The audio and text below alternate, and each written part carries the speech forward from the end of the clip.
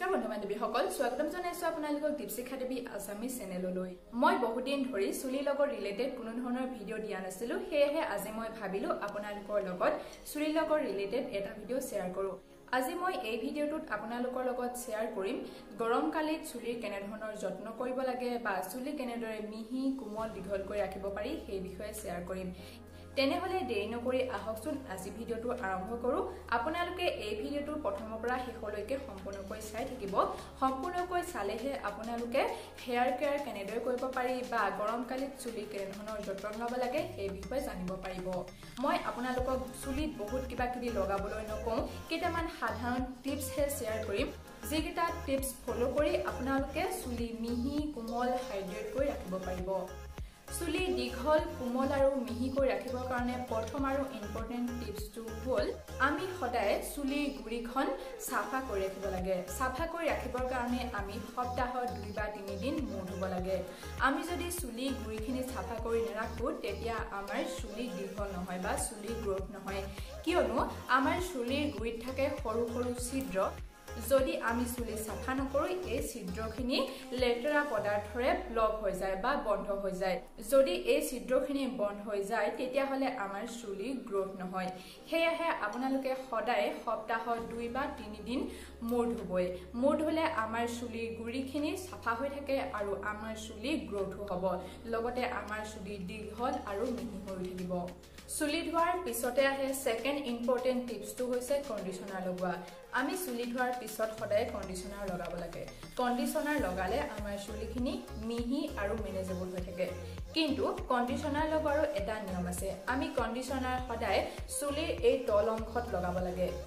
যদি আমি চুলিৰ গুৰিত আমি কণ্ডিশনাৰ লগাও তেতিয়া হলে কণ্ডিশনাৰে আমাৰ চুলিৰ গুৰিখিনি দুৰ্বল কৰি দিয়ে যদি আমাৰ চুলিৰ গুৰিখিনি দুৰ্বল হৈ যায় তেতিয়া আমাৰ চুলিখিনি সৰিবলৈ আৰম্ভ কৰে যদি আপোনালোকে নেজানে কণ্ডিশনাৰ কেনেদৰে লগায়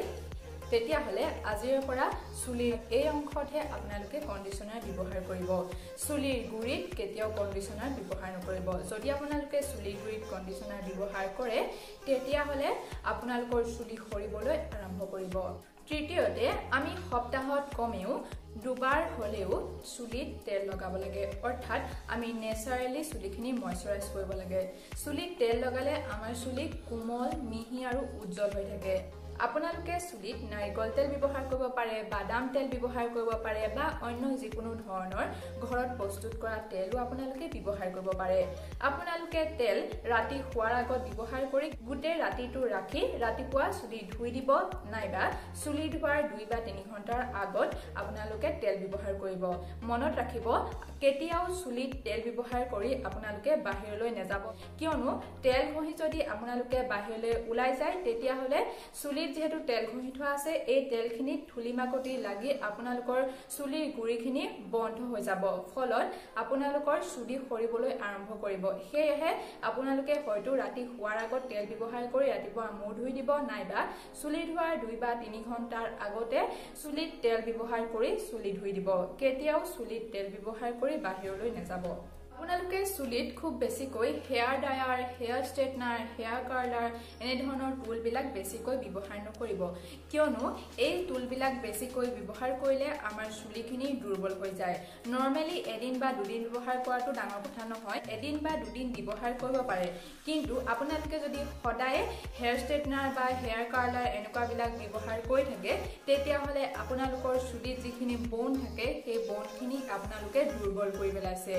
যদি আমাৰ চুলিখিনি দুৰ্বল হৈ যায় তেতিয়া হলে ভাবক আমাৰ চুলি খৰা ষ্টাৰ্ট হৈ যাব আমাৰ চুলিখিনি মাজতে ছিগি যাব আমাৰ চুলিখিনি ৰাফ হৈ যাব হেহে আপোনালোকে বেছিকৈ হেয়াৰ কাৰ্লাৰ হেয়াৰ ষ্ট্ৰেটনাৰ আদি টুল বিলাক ব্যৱহাৰ নকৰিব বন্ধু বান্ধৱীসকল ভিডিওটোৰ মাজতে মই এটা সৰু ৰিকুৱেষ্ট কৰিবলৈ বিচাৰো যদিহে আপোনালোকে মোৰ চেনেললৈ নতুনকৈ আহিছে তেনেহলে মোৰ চেনেলটো সাবস্ক্ৰাইব কৰি থব লগতে সাবস্ক্ৰাইব বাটনৰ কাষতে থকা বেল আইকনটো টিপি থব যাতে মই দিয়া ভিডিওবিলাকৰ নটিফিকেশন আপোনালোকে কেতিয়াও মিছ নকৰে আৰু প্ৰথমতে পাই যায় 5 নম্বৰ টিপছটো যিখিনি লৰা বা ছোৱালীয়ে চুলিত কালাৰ কৰি ভাল পায় তেওঁলোকৰ বাবে খুবেই ইম্পৰ্টেন্ট টিপছ যিখিনি লৰা ছোৱালীয়ে চুলিত কালাৰ কৰি ভাল পায় তেওঁলোকে ব্লিচ দিয়া কালাৰ পৰা আঁতৰ থাকিব ব্লিচ এনেকুৱা এটা তত্ত্ব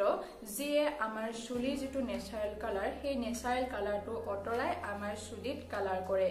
চুলিত ব্লিচ লগালে আমাৰ চুলিখিনি দুৰ্বল হৈ পৰিব ফলত আমাৰ চুলি সৰিবলৈ আৰম্ভ কৰিব আমাৰ চুলিখিনি মাজতে চিটিবলৈ আৰম্ভ কৰিব আমাৰ চুলি ৰাফ হৈ পৰিব সেয়েহে আপোনালোকে যিমান পাৰে ব্লিচ দিয়া কালাৰৰ পৰা আঁতৰত থাকি নৰ্মেল কালাৰ ব্যৱহাৰ কৰিব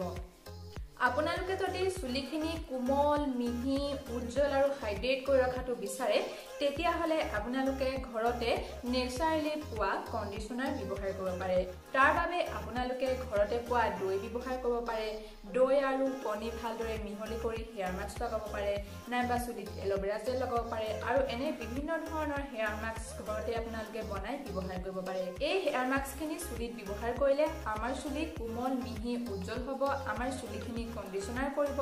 চুলিখিনি হাইড্ৰেট হৈ থাকিব ঘৰতে বনোৱা এই হেয়াৰ মাস্কখিনিয়ে আমাৰ চুলি ডেমেজ নকৰে বৰঞ্চ বিভিন্ন উপকাৰহে কৰে সেয়েহে আপোনালোকে সপ্তাহত 2 বা 3 দিন এই হেয়াৰ মাস্কখিনি ব্যৱহাৰ কৰি থাকিব গৰমকালিত আমাৰ চুলিখিনি ভাল কৰি ৰাখিবৰ কাৰণে আমি সদায় বডিটো হাইড্ৰেট কৰি ৰাখিব লাগে আৰু বডিটো হাইড্ৰেট কৰি ৰাখিবলৈ আমি সদায় খুব বেছিকৈ পানী খাব লাগে পানীয়ে আমাৰ বডিটো হাইড্ৰেট কৰি ৰাখে আমাৰ বডিটো সাফা কৰি ৰাখে ফলত আমাৰ চুলিখিনিও হেলথি হৈ থাকে আমি চুলিখিনি কেৱল বাহিৰৰ পৰা স্বাস্থ্য কৰিলে নহব বা বাহিৰৰ পৰা হেয়াৰ মাস্ক লগালে নহব